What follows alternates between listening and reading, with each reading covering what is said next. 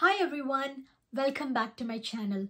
I am Shravya. If you are seeing me for the first time, I do videos on agriculture study and assistantships and courses and everything related to agriculture in the United States because I studied here my master's in plant science. In this video, I'm going to tell you about an opportunity that I have heard recently in the University of Georgia, and that is the assistantship for master's, or it can also be Ph.D.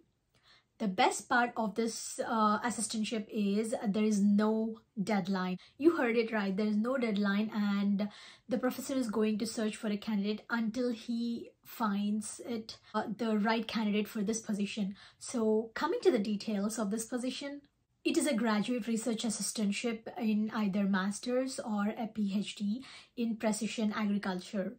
So it is in the Department of Crop and Soil Sciences, and the main focus of this research work is based on the precision agriculture, which is focused on testing and evaluation of advanced site-specific technologies which are included with the precision agriculture. If you feel you have a strong background in this area of study, then don't wait but go ahead and apply for this position. So the professor is expecting to start the candidate in the summer of 2023, which is like the next in a couple of months maybe. I mean, we don't know whether he got the candidate or not, but it's better to apply for the position if you feel like you are the right candidate.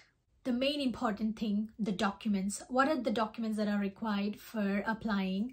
And they are, first and foremost, your statement of purpose, which is also called as a cover letter. So here you need to describe like why you are interested in this position at the same time, and what are your previous experiences which can help you get an admission into this particular master's or PhD program.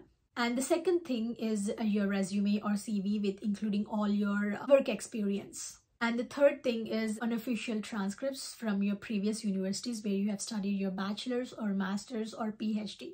And the fourth thing is GRE and IELTS or TOEFL score if you are an international student. Lastly, contact information of 3 professional references. Either it can be professors or with your work experience or your supervisors, anyone.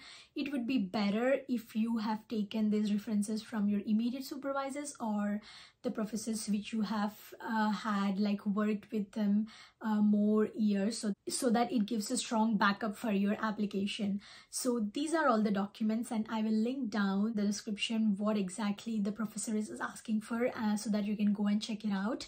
And yeah, this is all about it, and I hope some of you who is watching this video can make it and come to this university. All the best to everyone who are aspiring to come to the United States in the field of agriculture. And that's it for today's video. See you all in the next video. Until then, Shravya signing off. Bye.